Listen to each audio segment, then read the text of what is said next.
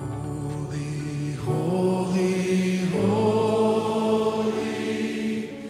Lord God Almighty.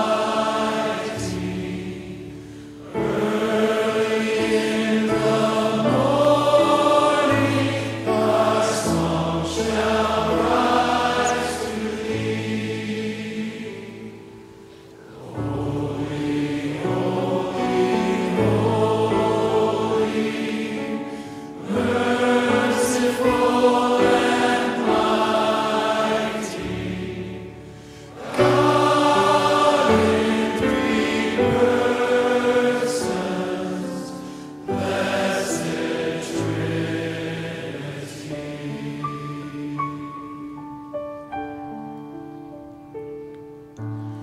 Holy, holy, holy, all the saints adore Thee, casting down their golden crowns around the glassy sea. Cherubim and seraphim falling down before Thee, word and heart and evermore shall be.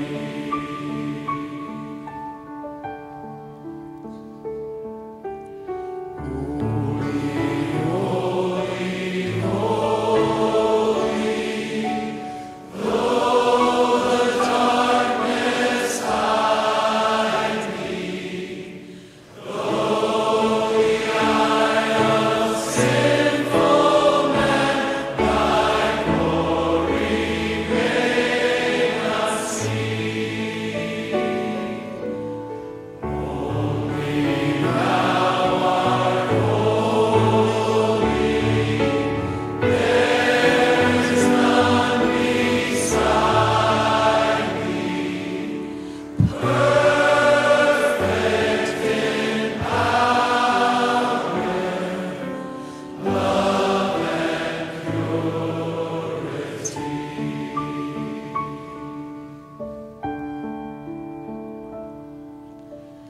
Holy, holy, holy, Lord God Almighty. All Thy works shall praise Thy name in earth and sky and sea. Holy, holy, holy,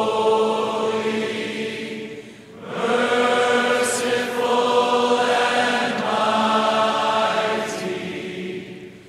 God in three persons, blessed Trinity. Amen. You may be seated, folks. Thank you, team. And the song says, through the darkness sometimes hide they. We look out in the world and it's so chaotic, so evil. It's like, gosh, Lord, are you really there? Sinful man cannot see. And boy, that's been happening for a long, long time. Today is Palm Sunday. It's the triumphal entry, so I'm going to break away from Peter for the next 2 weeks and focus on this Easter season. And the triumphal entry is a prime example. No, go back. I'm not there yet. Thank you. So, the triumphal entry is a prime example of sinful men not being able to see. But we need to look why. Looking at this last week of Christ's life, there's so much that happens. I mean, I could preach a complete sermon series just on this last week. There's so many things happening, so many aspects to look at. But we're going to look at just one today. And as Team Jesus, we really need to understand this, because what affects the people then is still affecting people today. We need to understand why they didn't have eyes to see who Jesus was. Because it's the same problem today, and we need to help people. And that's what we are called to do as Team Jesus. We are to be preparing to make a difference in people's lives. And the only difference we can make in their lives, are they going to hear the truth of God? Because that's all that matters. And we have been tasked with bringing that truth. So, in understanding that, of being salt and light in this world, we are going to look today at Palm Sunday and how what happened so many years ago is still so relevant for today. It is the day, Palm Sunday, is that we celebrate the triumphal entry of Jesus Christ into Jerusalem, 1 week before his resurrection. Now, as Jesus entered the holy city, he neared the end of a 3-year journey. His ministry is coming to an end. His life is coming to an end. Within just a few days, the city will turn on him, and the people will scream for his blood.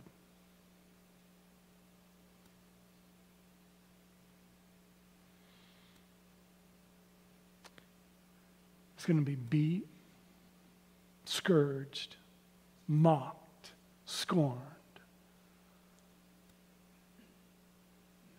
made to carry a cross up the hill of Golgotha, be nailed to that cross, experiencing the most excruciating way of death.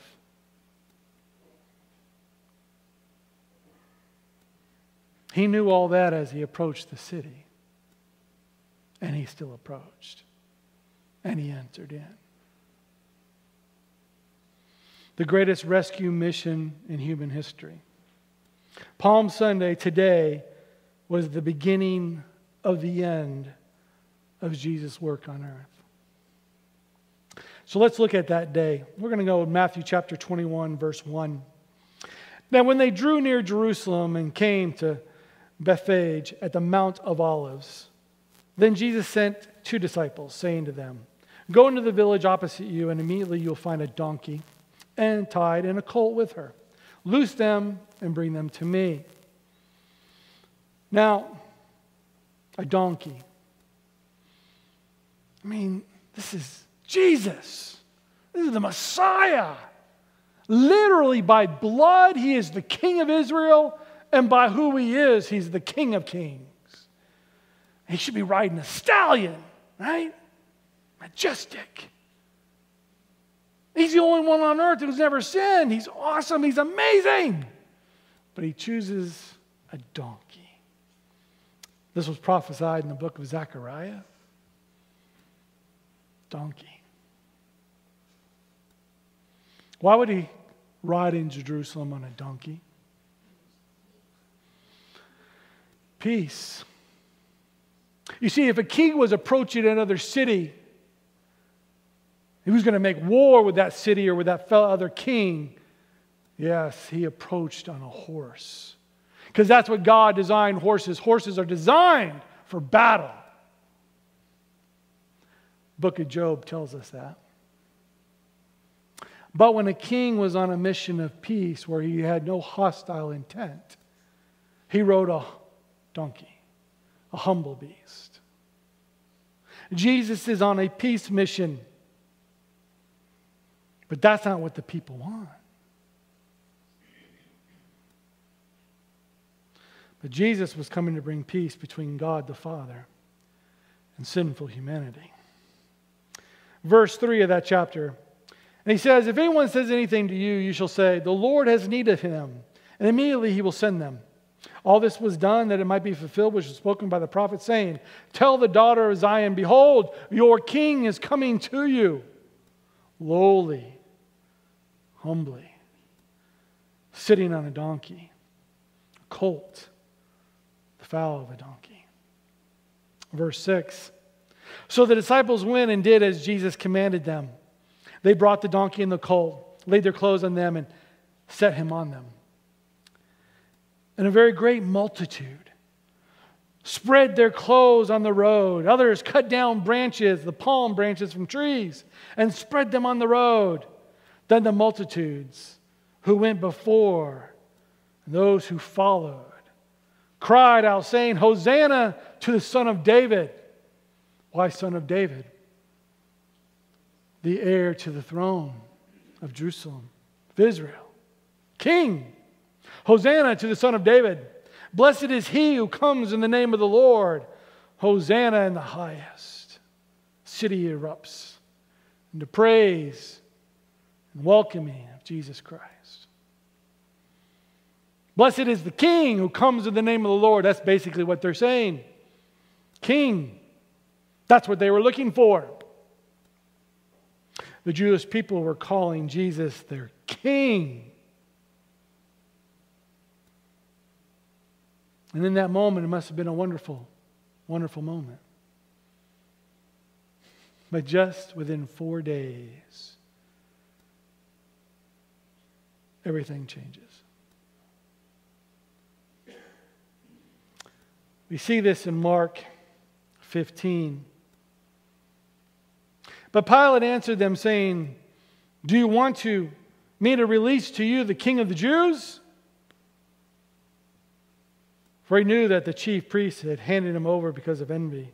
But the chief priests stirred up the crowd so that he should rather release Barabbas to them. Pilate answered and said to them again, What then do you want me to do with him, whom you call the King of the Jews? So they, the people, cried out, Crucify him.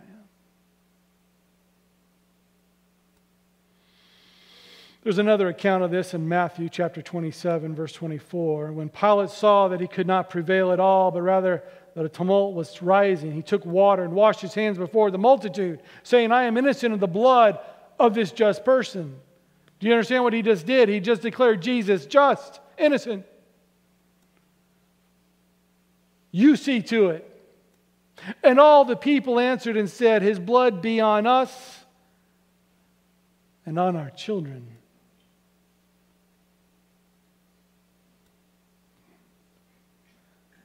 Boy, I don't know if they really thought that statement through.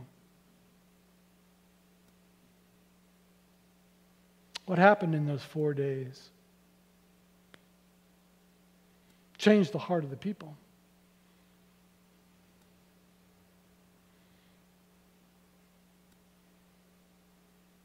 Let's take a look at what Luke wrote about the triumphal entry.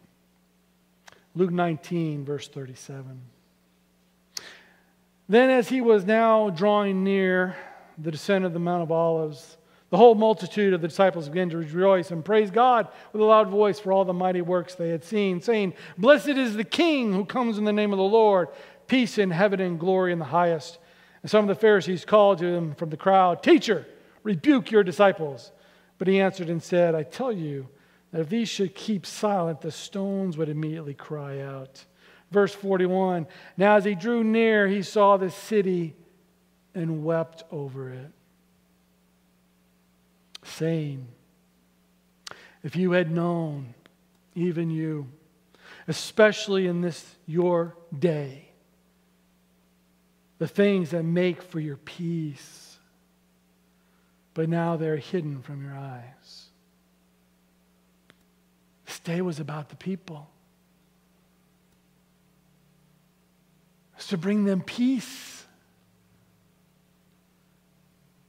Verse 43, For days will come upon you when your enemies will build an embankment around you, surround you, and close you in on every side, and level you and your children within you to the ground.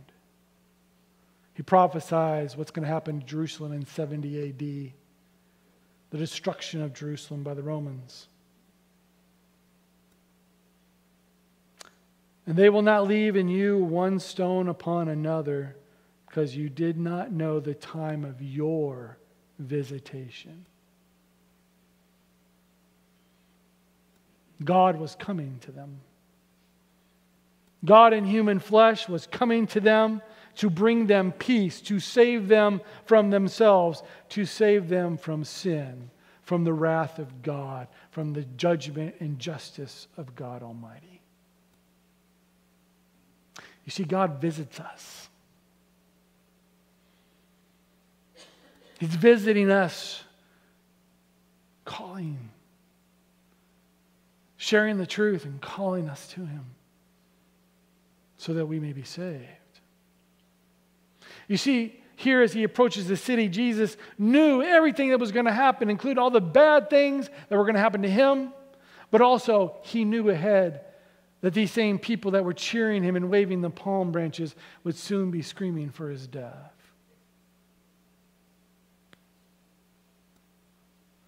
And Jesus wept. He foretold of the destruction. And the destruction was severe when the Romans did it. Estimate they killed 1 million Jews that day.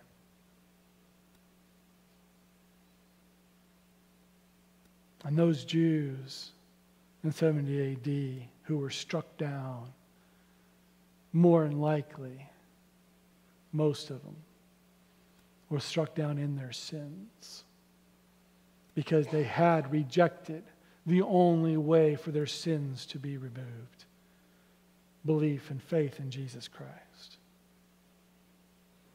And that's why Jesus wept.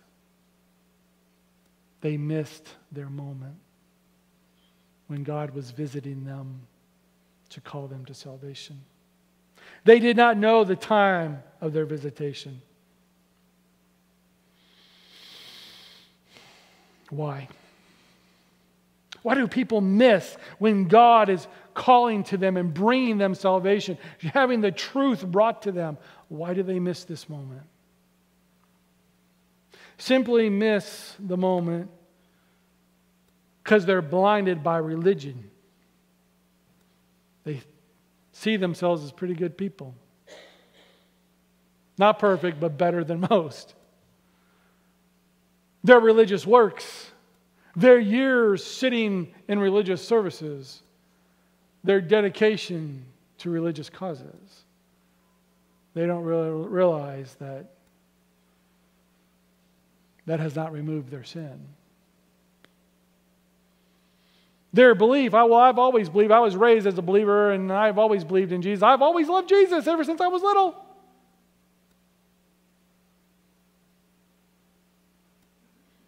They were never born again. They're saved because they're good people. They've loved Jesus. They've served Jesus. But we're not saved by anything we do. We're saved by what He has done. A lot of people miss this visitation of God to them because of religion. Others are too caught up in the cares of this life. That's easy to do. Maybe our jobs, our employment, our careers, our education, our plans, families, all sorts of things. I didn't have any time for God most of my life because I had too many plans and things I wanted to do. We miss the moment of visitation. Some are caught up in what they want from God. See, they have their own plan, what they want from God. Just like the Jews here in the city had their own plans for Jesus, and He didn't meet them. So they turned on Him because He didn't do what they wanted Him to do. A lot of times we miss the truth of God because we don't like what God is presenting to us because that's not what we want.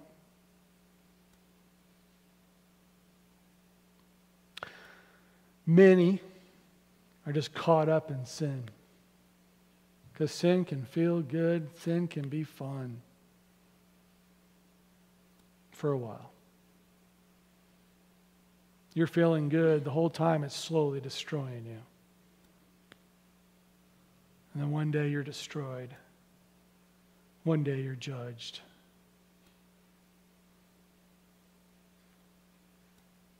It's very sad how many ways and how many things keep us from seeing when God visits us. But luckily, for most of us, God visits more than once. Praise God for that, right? But here, these people missed.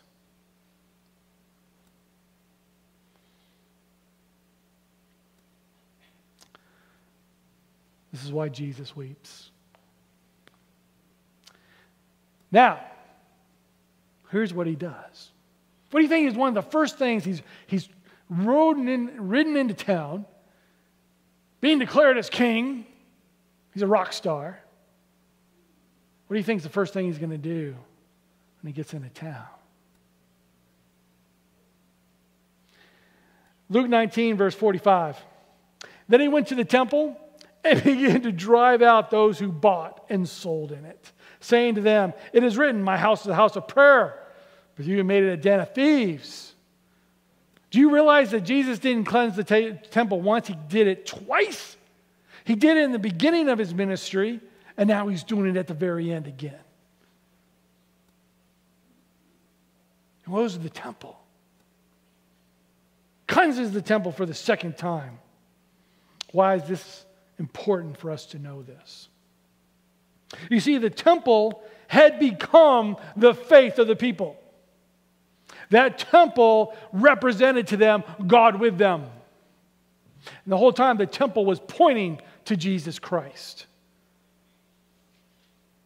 But they took it as they were special because of the temple. They're God's children. And by faith, because they had the temple,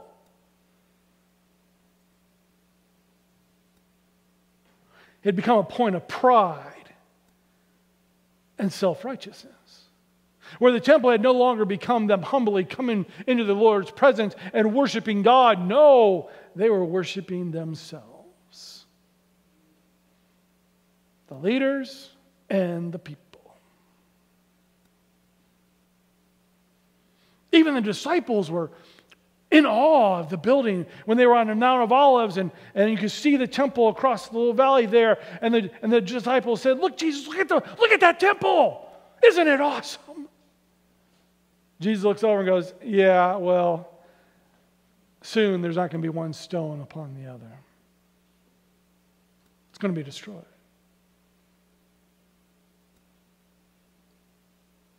You see, the temple had made the people proud. The beauty, the wealth of the temple represented their religious ways. It represented their great Jewish history, because that's where because we're Jews, we're good. We're God's people. The rest of you guys are dogs out there in the Gentile world. We're Jews, so we're good. The temple represented that they were God's children. It was like the temple had become their salvation. But if you remember, that veil inside the temple was ripped. And an earthquake rocked that temple.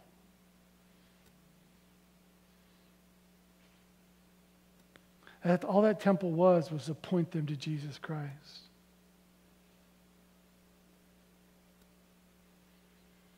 But their hearts were focused on the building, on their religious traditions they did in the building that made them special and right with God. Instead of looking at their hearts, seeing the sinfulness, and the pride, and the self-righteousness that so many still have today. Instead of looking at themselves, they look to this temple.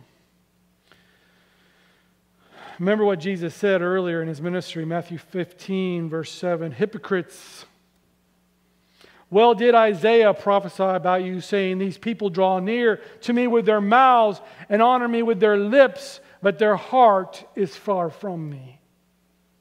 And in vain they worship me, teaching as doctrines the commandments of men." We call it church tradition today.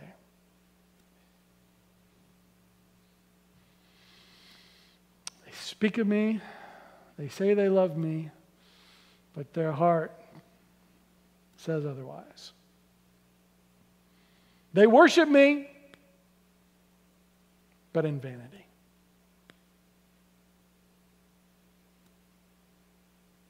We worship God this morning for who He is, for what He has done for us. We worship out of thankfulness because He died for us.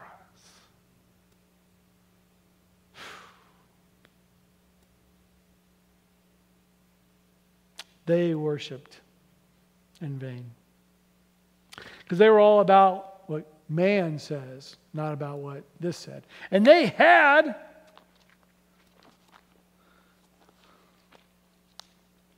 all that.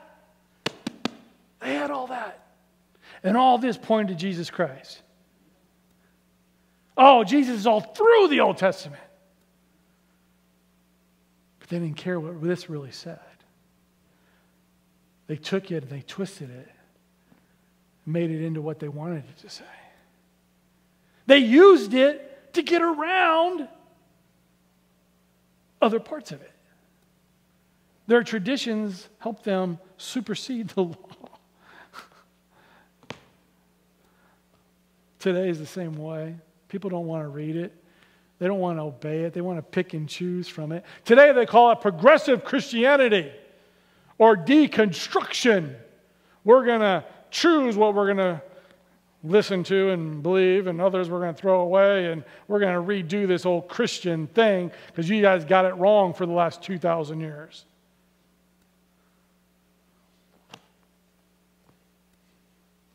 Same thing is going on here.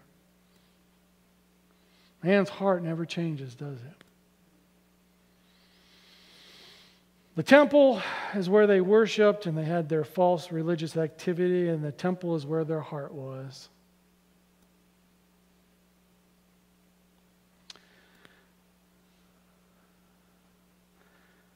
So Jesus cleanses the temple. It wasn't a popular thing to do. But He also started to teach them some things. Matthew chapter 23, verse 1. Then Jesus spoke to the multitudes and to His disciples, saying, the scribes and the Pharisees sit in Moses' seat as the leaders. Therefore, whatever they tell you to observe, that observe and do. But do not do according to their works, for they say and do not do. For they bind heavy burdens hard to bear and lay them on the men's shoulders, but they themselves will not move them with one of their fingers. So He condemns the religious leaders. But it went beyond just the hypocrisy of the leaders. It went to the Jews themselves. For they followed the lead of their leaders. And Jesus condemns this. Verse 5, but all their works they do to be seen by men. The Pharisees wanted to be acknowledged how great they were. But other people were doing that. Common people were doing that.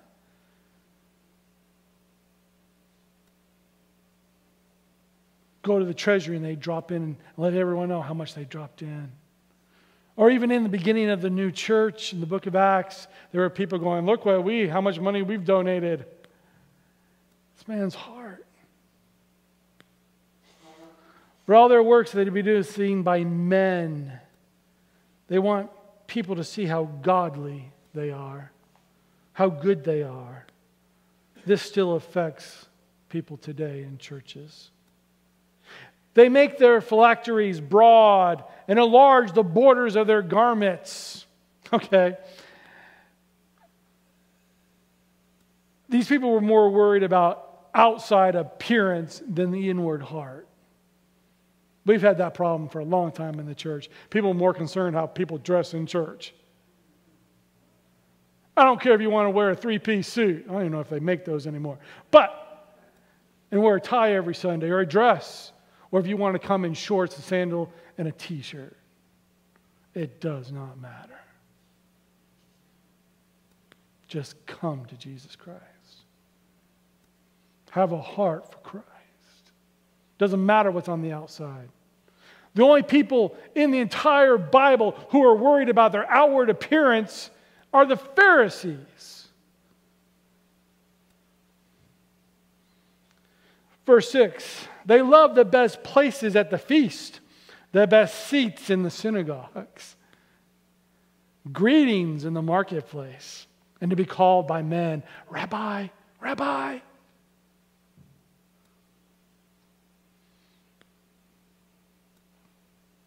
You see, they love the best places at the feast, the best seats. They seek to profit from their faith, from the religion. They seek to make the faith more about themselves. Oh, instead of being servants, they seek to be served. And today, we have that in churches. Churches cater to them. That's what they want churches to cater to them. They want pastors to cater and teach what they want to hear. Make it all about us. Entertain us. Oh, Pastor, you really want people to come to your church? You better entertain us. You better teach us what we want to hear. You better entertain us. You better tell jokes, funny stories, keep us interested.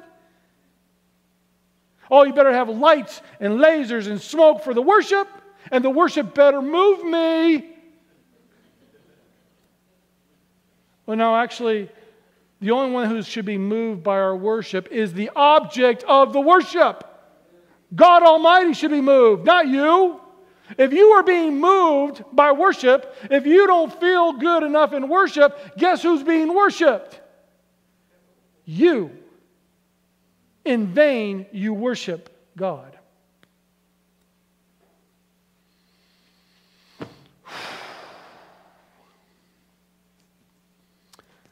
What we see happening here in Jerusalem, where they miss Jesus Christ completely, is what's happening still today.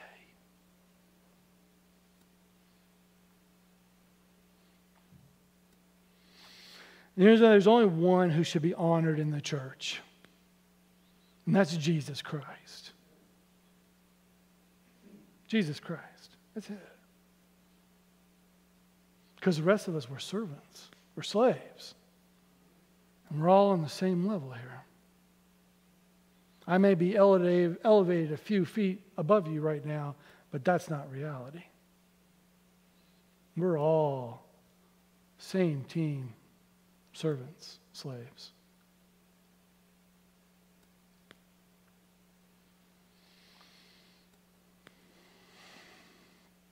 Jesus showing up to this city, a city full of people who want one thing from him: kingship. King, come in here, get rid of the Romans, and make life good for us.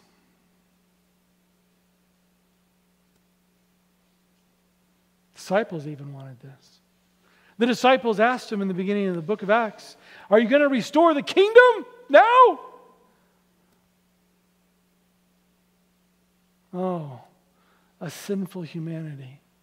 Even after we're saved, we can still think about self. They wanted freedom from Rome, and then they wanted a pat on the back for being God's good little children who have a temple.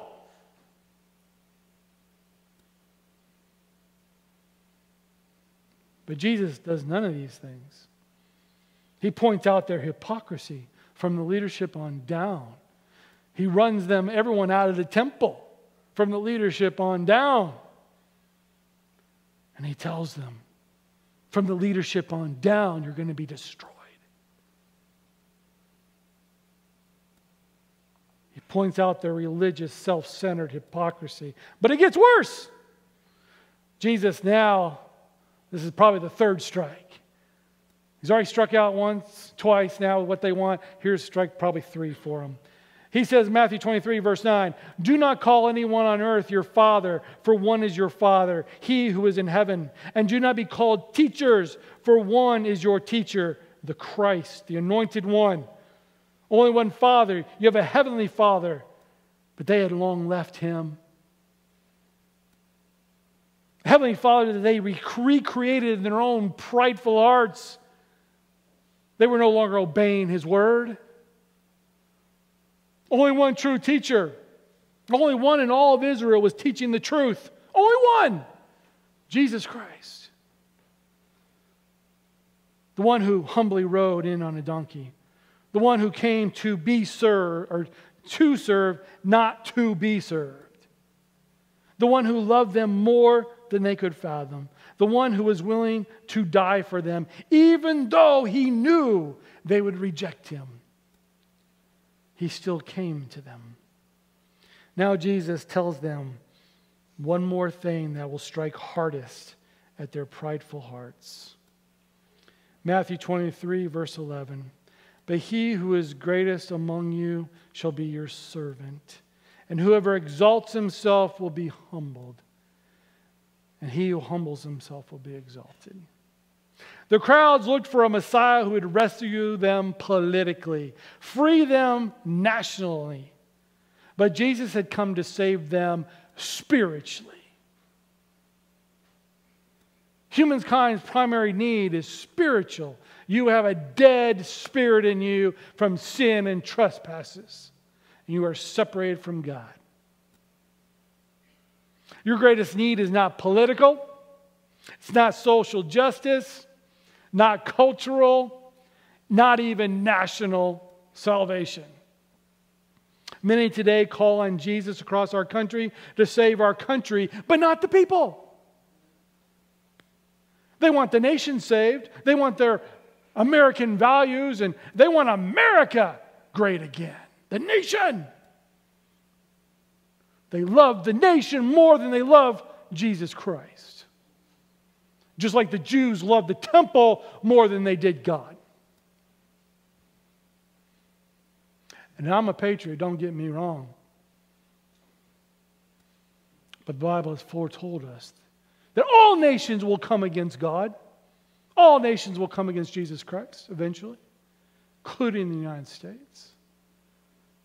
And our loyalty is not here, it is up above. A lot of people today use Jesus to get what they want.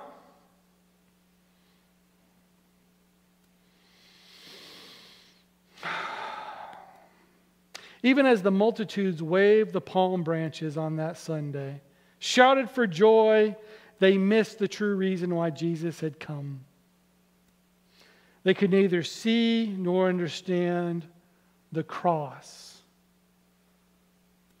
That's why as Jesus approached Jerusalem, He wept. And I believe He's probably wept a lot in the last 2,000 years.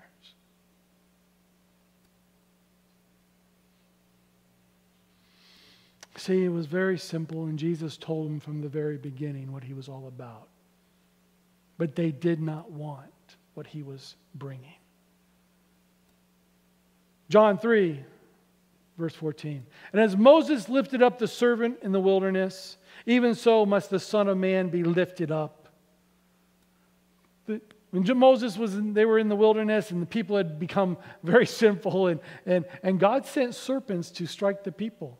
Because they were rejecting Moses, they were rejecting God. And these poisonous serpents were biting people, and people were dying. And God says, listen, Moses, put a bronze pole with a serpent on it. And if the people are bitten by a snake, and if they, by faith, will look to this pole, they'll be healed miraculously. The pole with a snake on it, the snake represents sin. The people were having to acknowledge that they were sinful. They had to look to this pole to acknowledge their sinfulness against God so they could be healed. Jesus says, even so, the Son of Man must be lifted up. Jesus up on the cross, who became our sin. We have to look to the cross. We have to look to the death of Christ and see that we are sinful, and because that, He died in our place. And we must believe by faith. Even as Moses lifted up the serpent in the wilderness, even so must the Son of Man be lifted up, that whoever believes in Him should not perish, but have eternal life. For God so loved the world that he gave his only begotten Son, that whosoever believes in him should not perish, but have everlasting life. For God did not send his Son into the world to condemn the world at this point. He wasn't coming to condemn and judge at this point. That's another day fixed in the future. But here, he was coming not to condemn, but that the world through him might be saved. Jesus was coming to die for our sins, our self-righteousness, to die on our behalf to bring us peace with God. Romans 5, verse 1, Apostle Paul writes, therefore, having been justified by faith in Jesus Christ on the cross, we have peace with God through our Lord Jesus Christ.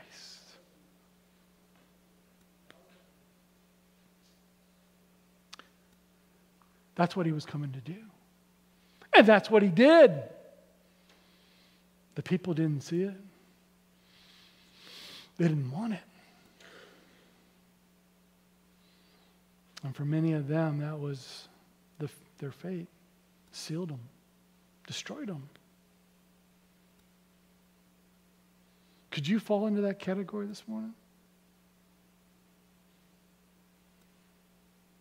Do you have peace with God today in your life? You can't get it through religion, church attendance, church service, good works of any kind. You can only get it by being born again and faith in Jesus Christ. Have you been truly born again, saved by Jesus Christ? Today, there are many people like the Jews of Jesus' day who have missed the true meaning and purpose of the church, of the gospel, of the Word of God, of Christianity. Oh, please don't let it be any one of you.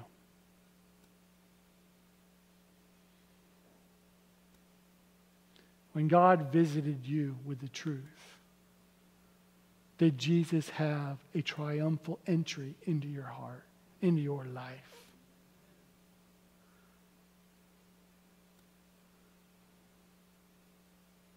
I hope so.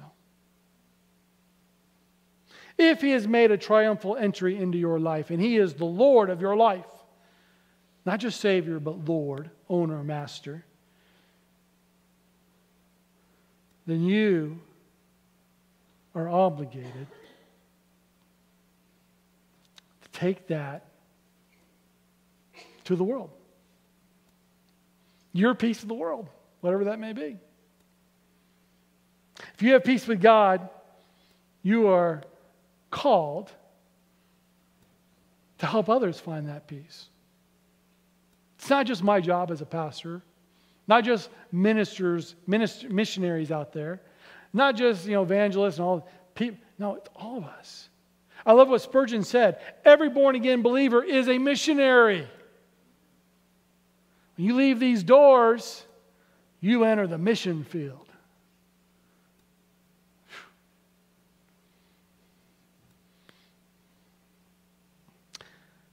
Palm Sunday. The Jewish people completely missed the reason for the triumphal entry. They did not realize God was with them. God in human flesh. Emmanuel, God with us. That's who Jesus Christ is. Who he was then and who he is today. Today, the church in America has become very much like the Jewish people of Jesus' day. Many churches are trying to focus on social justice, political issues, and saving America. It's not what we're about. It's not what we're about. Read the book. We're about lost souls.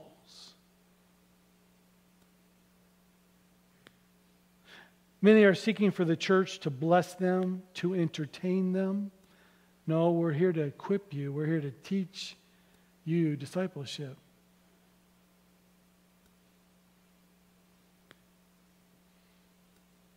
Jesus did not come to save nations and governments. He did not come to bring social justice. And he did not come to entertain us, Jesus came to die for us. And that's what the triumphal entry is all about. And through his death, we can find mercy and grace. And in the grace, we can find salvation. Let us who have been saved be about the same mission as the one who saved us. Let us bring the gospel of Jesus Christ to those who are lost. Let us not forget or ever stop cherishing that Jesus rode into Jerusalem to his death, because we have been saved because he rode in.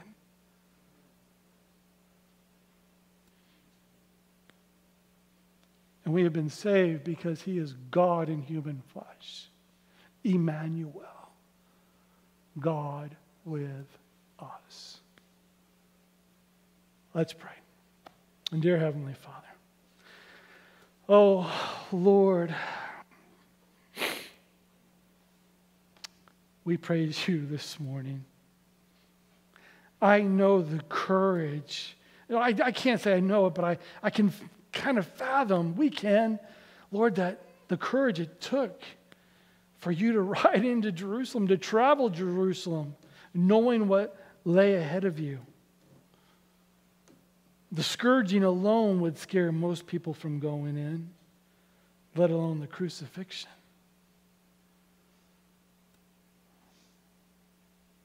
And Lord, just because you were God in human flesh, you were fully man. Fully God, but fully man. Your body was going to feel the pain. And your heart was going to feel the pain from your own people rejecting you, your own disciples forsaking you. There was nothing in Jerusalem for you but pain and suffering. And you went anyway. Because for the joy that was set before you, you were going to endure the cross for us. For the will of the Father, because everything you did was pleasing to the Father. You rode into Jerusalem. And Lord, we can never thank you enough for that. We praise you this morning. And we are so thankful that you were with us, that we want to remember that as we leave. So Lord, you are Emmanuel, God with us. We thank you and we praise you and we lift your name on high. And all God's people said, amen. Let's sing this song. Who are we that you would be mindful of us? What do you see that's worth looking our way? We are free in ways that we never should be. Sweet release from the grip of these chains.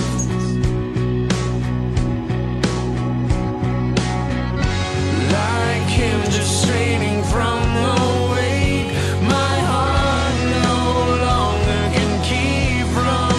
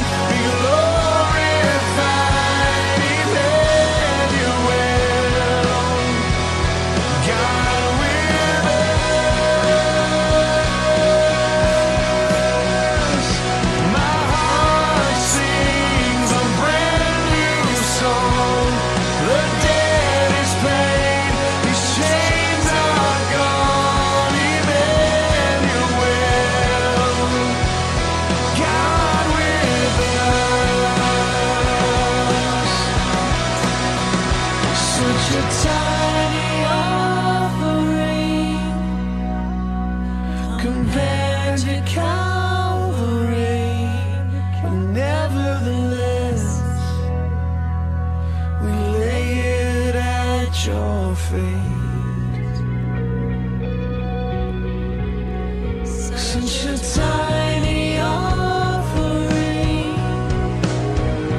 compared to Calvary. Nevertheless, we lay this at your feet.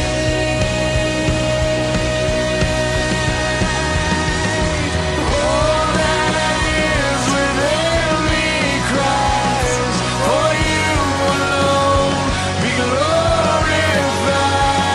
Emmanuel, God with us. My heart sings a brand new song. My debt is paid. These chains are gone. Emmanuel, God with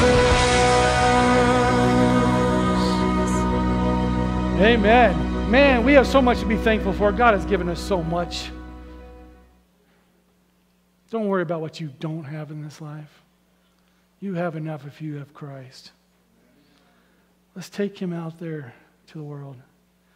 Let's go show him and tell people about him. Let's go be his team. Let's play hard. Let's not give up. We don't even know if yet we're in the fourth quarter yet. We don't know how much time we have left. We got to keep playing hard. If you don't know Jesus Christ, come talk to me. If you're not sure, come talk to me. Let's break out of here. We got 1 week till Easter. Let's see if we can engage somebody with the truth of gospel, the truth of Jesus Christ, or at least get them into church here. Drag them into church. Just don't get caught by Trevor or anybody with a badge. Okay?